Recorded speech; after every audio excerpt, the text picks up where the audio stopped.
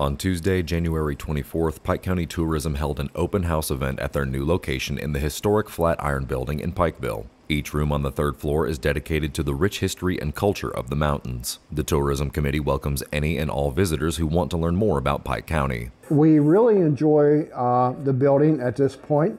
It gives us so much more room. Actually, it's a tour in itself, if you look at it that way. We got the Loretta Lynn room, we got the Hatfield McCoy room, but most of all, we want people to be proud of what we have done as far as Pike County Tourism and visit this office at some time at their convenience. They're always welcome. And, you know, we're not going to have any feuding and fussing going on here or anything like that, but come in, visit us.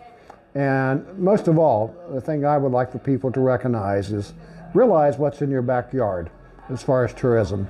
We're sitting on great economic opportunities, and I think that's something that we can help bring to the table, and we look forward to that challenge. Do you worry about having enough money to last throughout retirement? Give Reed Potter at Raymond James a call.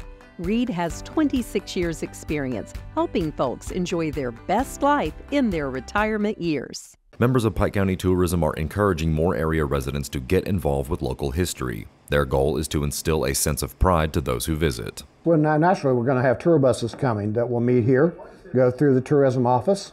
We have a gift shop here, and we're wanting to get people involved and realizing, you know, Pike County Tourism is something that I'm very proud of myself, and that we bring to our area.